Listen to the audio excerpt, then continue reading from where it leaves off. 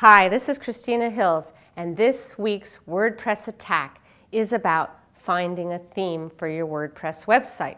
So what is a theme?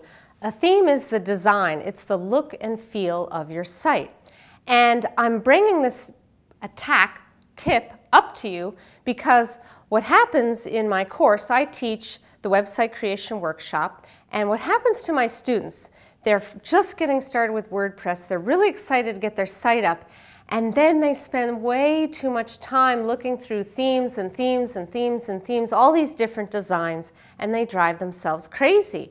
And I say, how's your site going? And they say to me, I still can't decide on a theme. Well, I want to tell you, forget about all the themes. Find a simple theme that will give you an area to put in your own header graphic. Get a graphic designer to design you a simple header graphic with your logo, your brand, and then get your site up. What's more important is to get your WordPress website up than to find the perfect theme. Because the great thing about WordPress is you can always change the design. That's what makes it way better than those Dreamweaver front page sites where you're locked into your design. With WordPress, you can change out your designs. So stop being a perfectionist, find a simple theme, get a header graphic up, and launch your website. This is Christina Hills with your WordPress attack.